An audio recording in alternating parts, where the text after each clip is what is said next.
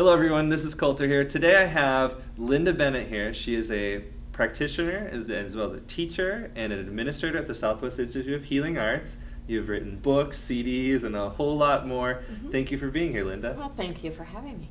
Tell us about yourself and why you're here and what you'd like to get across with maybe a message. Okay. Well, why am I here? I would say probably the most important thing is that people don't know how to love themselves. And I, a couple of years ago, wrote a book called Freedom from Spiritual Suicide. And I believe that we're all sadly killing our spirit piece by piece. And if we can put a stop to that, I would be, even for one person, I'd be thrilled. Okay. Interesting. What do you do on a daily basis of teaching and you're actual practitioner? As a practitioner, I see clients every week. I work with students every week. I teach residentially as well as in our online program. And I teach mostly hypnotherapy. That's my first passion. It is, I can get obnoxious about it because I love it so much. And I fall more in love with it every day. It's the most amazing modality. So I teach primarily hypnotherapy. I teach life coaching. I teach some spiritual studies. I teach some psychology classes. I teach a little bit of everything, and I love it. And you're very passionate about it. That's wonderful. Absolutely. Absolutely. I have the best job in the world. Okay, so you deal with issues of what nature? Depression, mentioned suicide. Mostly self-esteem. Self-esteem, I really believe that everything comes down to self-esteem. Whether a client is there to quit smoking or to lose weight or to get over anxiety. So many people are plagued with anxiety today, and so many people have been prescribed medication. Yes. And not to say that Western medicine is bad. It has its place. And I believe there's other possibilities as well. And so if we can help people find natural ways to heal themselves, then I think that's the answer. And that's what I'd love to be a part of, and which I feel I have been a part of. I think that I've been doing this work for over 20 years now. And when I first came to it, I was the client. And I was going through bankruptcy, I was going through a divorce, my life was falling apart in every which way it could possibly fall apart. And someone said, you should try hypnotherapy. And I went, oh, okay, I guess I'll give it a try. Did you think it was weird? You know, I don't know that I had a thought. You know, I have a funny story about that goes back to my youth that I didn't realize until later. And if we have time for that, we'll go there. But it's not that important. But anyway, when I went for my first hypnotherapy session, I realized I was doing this already. I had terrible insomnia, and I had taught myself basically how to do a progressive relaxation to help myself sleep. Well, I was going, wait a minute, I already do this. And I went back for a second session, and my life started to change. And the next week I was in class, and the rest is history. It's been my passion ever since. It's like, it's in my veins. It was already there. It was just waiting for me to get there. And so I got there, and it's been quite a ride. That's wonderful. Yeah. So you made the statement right in the beginning that says we are killing our spirit. And piece by piece, we're dismantling it. So obviously there's a spirit to us. We have a spirit, right? Oh, I think we are spirits having a physical experience. Perfect. So we got that out. So yeah. There's a spirit inside of us that's part of our body, our mind. We have the mind-body-soul connection. How are we killing it? Why are we killing it? I believe we damage our spirit anytime we think a negative thought about ourselves, anytime we do some kind of activity that would be unhealthy, whether it be eating unhealthy food or some sort of substance abuse.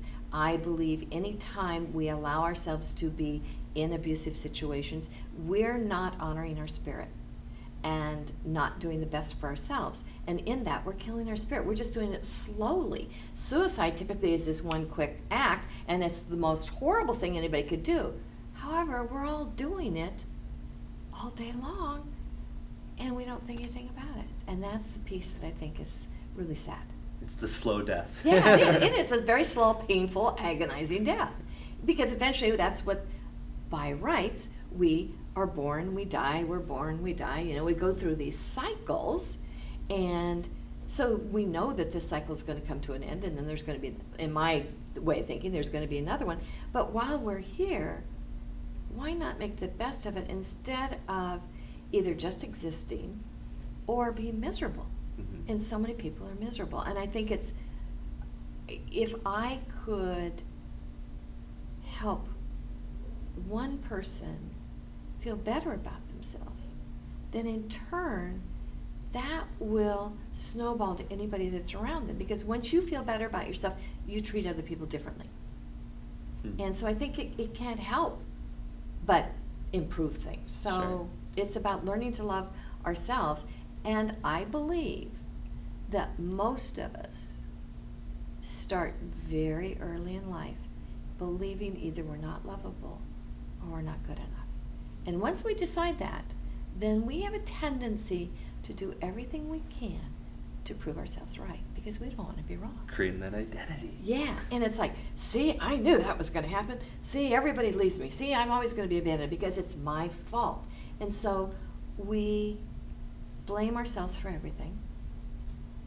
And we believe just because somebody said something a certain way, that our interpretation of it means that's my fault. I caused it. There's something wrong with me. And then we perpetuate it. And perpetuate it. And perpetuate, yeah. And that's where we kill the spirit, the spiritual suicide. Yeah. There's the SOS in the suicide, signs of suicide. Yeah. Are there spiritual signs of suicide? Oh, I think absolutely. What would they be? They would be, well, first of all, obviously low self-esteem. But I would say it's any way we're not taking care of ourselves. Wherever we're, again, abusing ourselves, we're using substances we rightfully shouldn't be using, we're thinking negative thoughts, we're allowing ourselves to be in unhealthy relationships, any place we don't take care of ourselves. That is literally not respecting our spirit. And why is that okay? Yeah, it's not, but but people do it all day long. Is it an I'll use a bold word, an ignorance thing that we just don't know, we don't understand, we don't realize it's killing our spirit? Is it a not knowing? Yes, and I think it's purposeful. I think we almost have to experience everything we don't want to be before we can be what we want to be. If we came into the world, even though we do come into the world perfect, but if we didn't have challenges to move through, we wouldn't really understand ourselves. And we would take everything for granted. So I think we almost have to have those struggles to all of a sudden then wake up and go, wait a minute, I'm better than that. I deserve better than that. Now I'm going to do something about it. So I think it serves a purpose. So I don't think we can avoid it. I think it's just there. But there is a point where we have a responsibility to wake up and go, okay, I can't keep doing this. This does not serve me. What do I need to do to change my life? Not what does everybody else need to do to change so that I'll be happier. What do I need to do? And most people don't want to go there. They don't want to be self-aware. They don't want to look inside and see the yucky that might be there. And that's it. So many people, and what they believe to be the yucky inside that's so horrible is, you really want to go, really? It's not that big of a deal. And that's what I think. And I'm in the process of starting to write another book. And it's called, loosely a title, but something to have to do with the effect of redefining defining moments. Because we all have defining moments in our lives. And unfortunately, it's the definition we put on those moments that hinder us in moving forward. And the definitions we often put on something aren't the true definition, but we've labeled it in such a way that we wound ourselves. And then we live from that wound. Does that make sense? Linda, what are some real life examples of when somebody does start labeling themselves through different experiences and then creating identities that are painful that lead to spiritual suicide? I think anytime we label ourselves as bad or not, oh, I don't do that well, or I can't do that, or when anybody says, well, everybody in my family's like this, so I'm always going to be like this, and Mhm. you know, and we accept these definitions of ourselves. I'm always going to be fat. I'm always, you know, I'm never going to be in a good relationship because relationships never work. I don't know how to, I'm a commitment phobe or whatever somebody wants to say.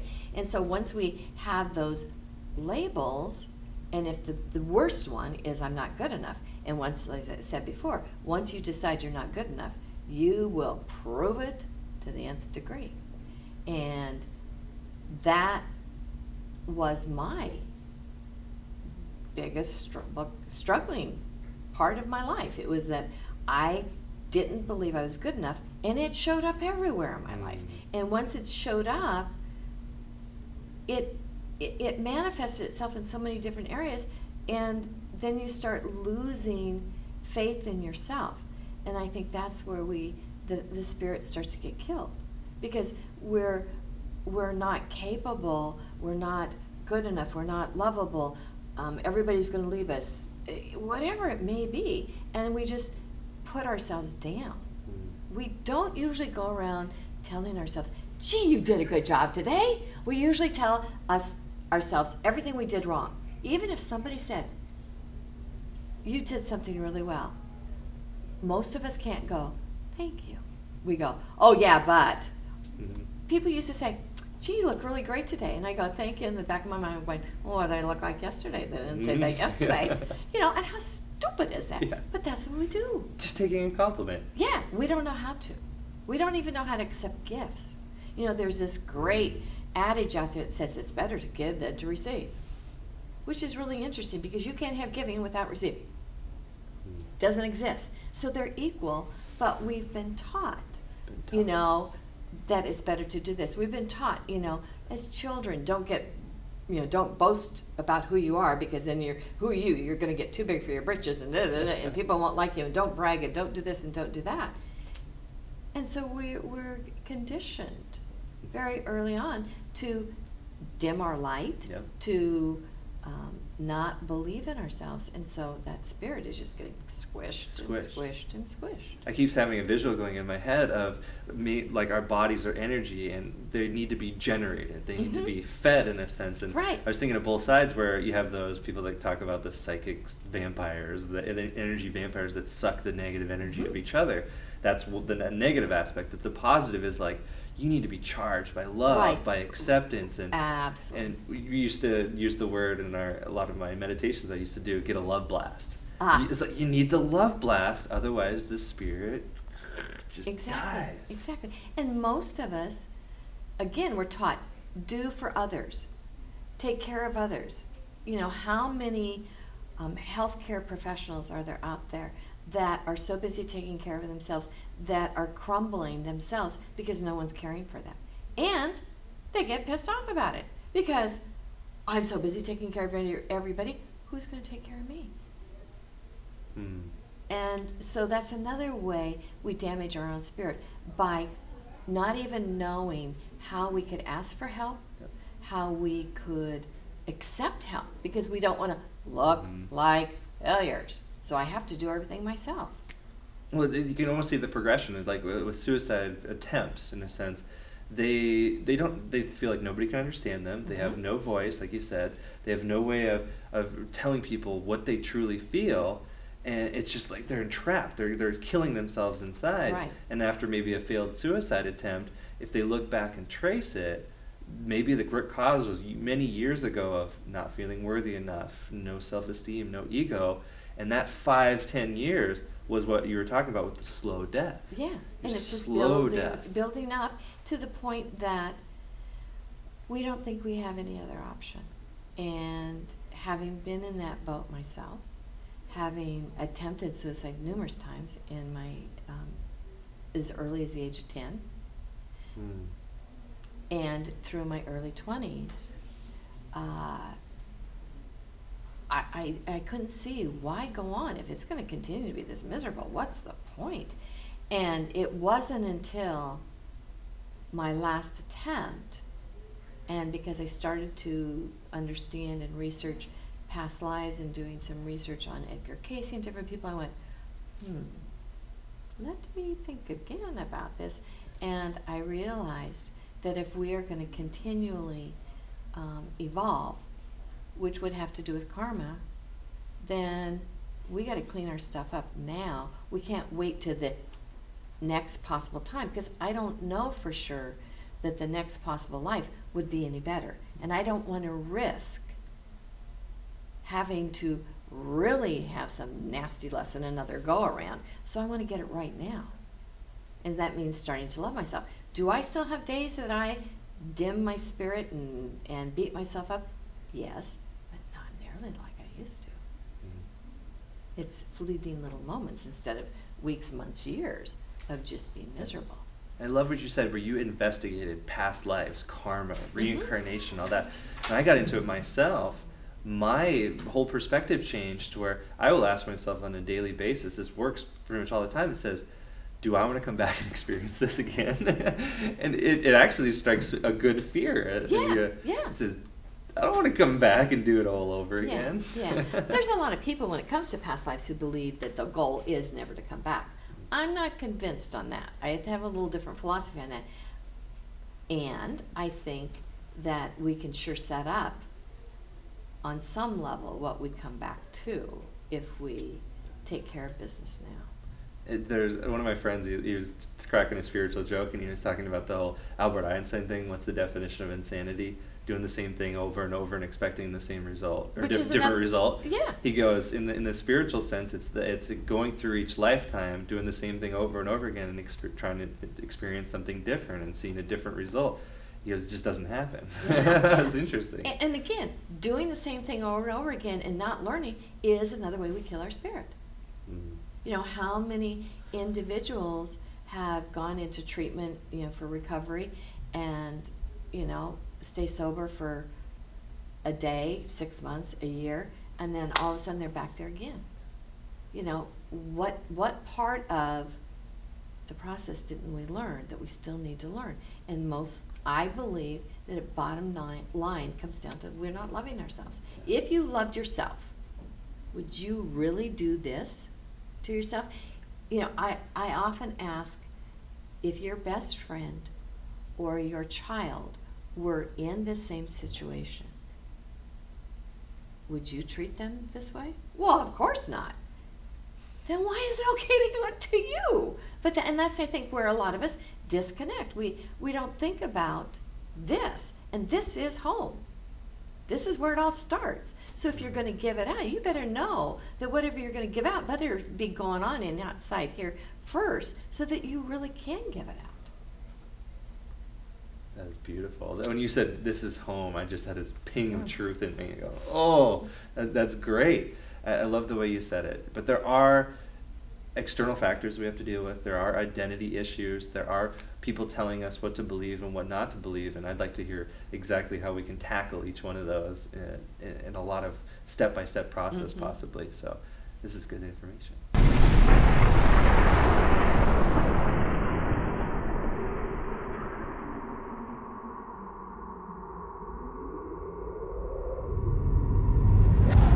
I think what we were talking about is that I believe the bottom line is we don't love ourselves enough and we don't show kindness enough to others. And I believe that comes from fear. And our fear also kills our spirit. Because then we don't try things, we don't experience life because we're afraid. So our spirit doesn't have a chance to be in its fullness. It's this little thing here because it's afraid. Afraid they're going to do it wrong, afraid somebody's going to laugh at them, afraid somebody's going to judge them, afraid. And so the spirit doesn't even get a chance to be its greatness. Doesn't get a chance to breathe. Yeah. Get out. Yeah. Walk me through the process, okay? So we have something in our life that is a spiritual suicide. The first step is realizing what we're doing and identifying? Hopefully. Not everybody can necessarily grasp that concept right from the get-go. For some people, they have to get into such a state of despair that they say, I got to do something different. Then, in that state of I've got to do something different, then hopefully they can come to that realization what they've been doing to themselves and start making changes to improve their life.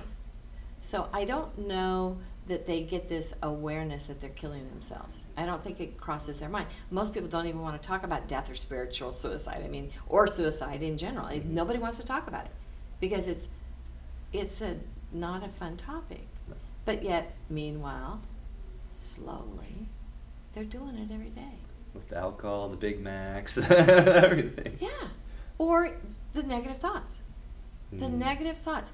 If our thoughts, we have as many as 10,000 images and thoughts going through our brain every day. And the statistics out there show that more than half of them are negative. So we've got that many negative thoughts, images going through our brain every single day. And for some reason, which I still don't understand, we find it easier to think negative thoughts than to think positive thoughts. It takes more work to think a positive thought. And it just amazes me. I don't understand, and I hope someday to have an answer to that question, but I don't have it yet. It's wrong to feel good in some cases. You feel like that. Yeah, we feel guilty if we feel good about something, And, okay, that's a thought. So if I'm at this point where I say, I'm struggling, I need to make a change, no matter what it is. I'm depressed, I have suicidal thoughts, I'm just all around sad or can't express myself. We have those feelings. Is there more a process then? Do we trace the line, in a sense, back to what's the root cause of it? I think that's part of the process. I think, first of all, you have to acknowledge that something's not working and that you're willing to do something about it. Very often with spiritual suicide is we're not willing to do anything about it. We just accept it, that that's the way it is, can't do anything about it, and kill our spirit even more. So it's, first you've got to say, okay, this isn't working, and I want something different, and I'm willing to do whatever it takes. At that point, for some people, they can do it themselves. There are a lot of good self-help books out there. There are lots of good meditation CDs they can listen to that they could probably start to improve their lives. Some people need a mentor or a coach or a hypnotherapist or an energy worker or somebody to witness their change. And I think that's an important piece, is to have somebody witness our change. We may recognize that we're changing, and that's powerful if we recognize it, but it's really, we need someone to witness our lives. And somebody to witness the shifts that we're willing to make and the change and the progress does a lot for us. It's just changing. Really get down to that root cause, the deep-seated trauma, if you want to call it. I read a couple statistics that said if you ask somebody a question, usually the truth comes out about the third, fourth, maybe fifth answer.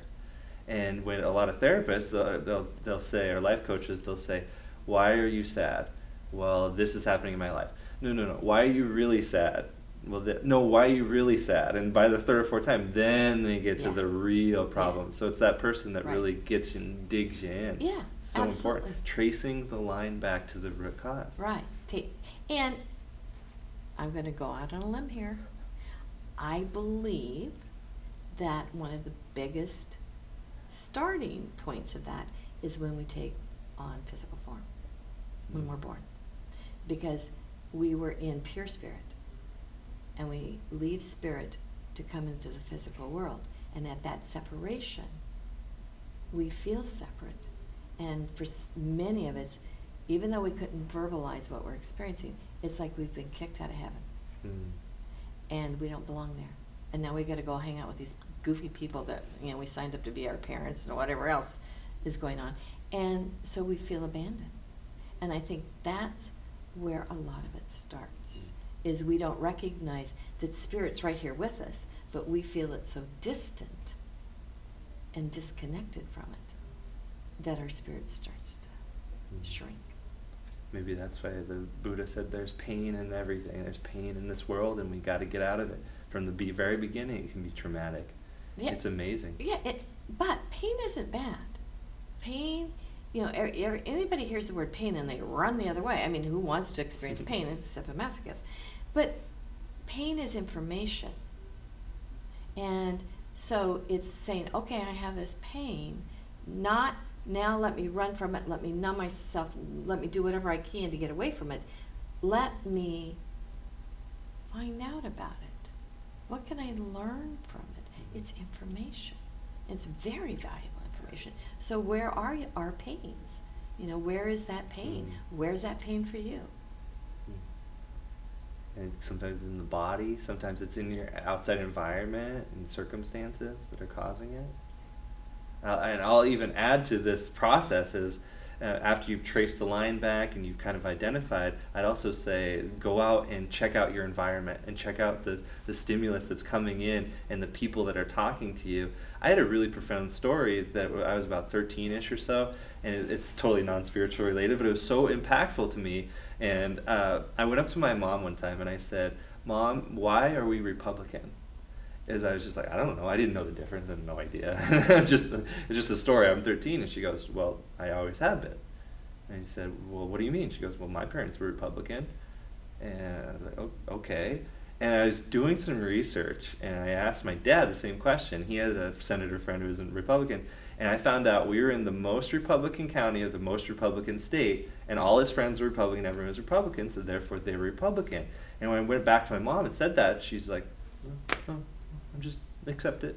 And she just accepted it because that was the norm, that was everything. And at 13 years old, I'm going, that's crazy. She's just believing what everyone else is believing and doesn't even know why. And it really got me thinking. And we all do that in every area of our life. Yep, exactly. And it's like, and some of those things, okay, maybe it's not a big deal. Maybe it's not a big deal if you're a Republican or Democrat. Who cares? I don't know. And they may not have a huge impact on our lives. But is it a model of the things that do have a big impact on our lives that we've accepted in the same manner? You hit it perfectly, a model. They don't think. Sometimes they don't think. Well, and are we really taught to think? No. We're taught to do. We're taught to repeat. We're taught to go to school. You make your letters. Everybody do your letters just like this. And if you don't do them just like the teacher says, then you get a bad mark. So then you didn't do it good enough. So we're not good enough is reinforced every step along the way. If you're really good tonight, you can have dessert. Yeah. Oh, many signs of spiritual suicide everywhere. Yeah. So we've identified the signs of spiritual suicide. We traced it back to the root cause. We kind of have a feeling of why we feel this way. Right. Then what? Well, in that, wherever we traced it back to, that was a defining moment. And in that moment, we put a definition on it. Now, years later, weeks later, months later, whatever it may be, you go back to that moment and you say, okay, do I want to stay with that definition? Or do I want to redefine that moment to mean something different?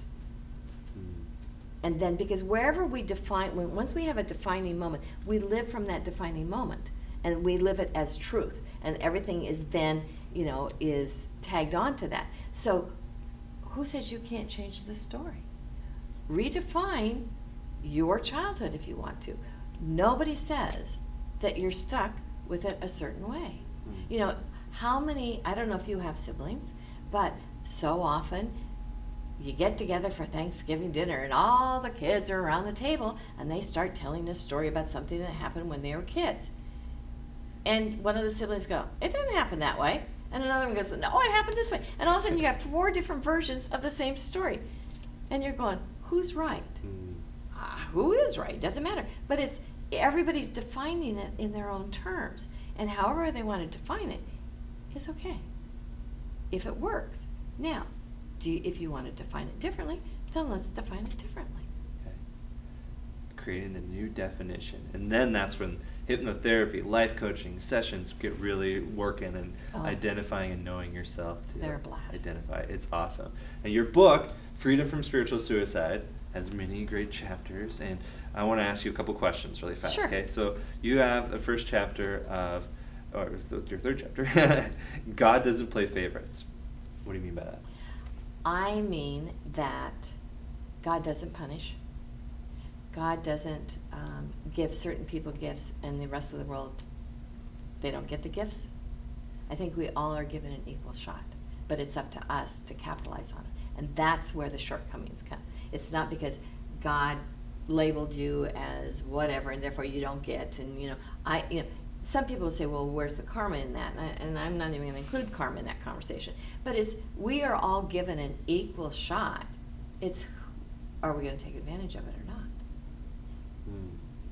So I don't think God's playing favorites at all. God doesn't play favorites. Connecting our head and our heart. Yes. What is that? This is a very important piece. Our head is our thinking. It's our conscious mind. Our heart is our feeling, our subconscious mind. If you have a goal that you want to achieve, but your head's going one way and your heart's going another way, it's very hard to achieve a goal. So the idea is to get your head and your heart on the same page. Then you'll achieve a goal. But how many times have people said, well, I've done every affirmation, I've done everything I can, and I still am not getting what I want? Really? Okay, let's check in at your heart level, because that's usually where the disconnect is. It's usually at the subconscious level, at the heart, at the feeling. And it's a feeling either that we can't, so therefore we don't have the ability, or a feeling that we don't want something. And that surprises a lot of people when they find out that they're saying, yes, I want this goal, but then they come up where they're weak in the feeling they want it, and you want to go, well, why? And very often it's because it's going to cost me too much. You know, if I'm really successful, then some of my friends won't like me anymore. You know, and we don't even look at those pieces, how they're undermining our ability to achieve our goals. So I believe we have to get our head and our heart on the same page. Get our head and our heart on the same page. There's science behind that too. It's fascinating on the connection. Yeah. Last one.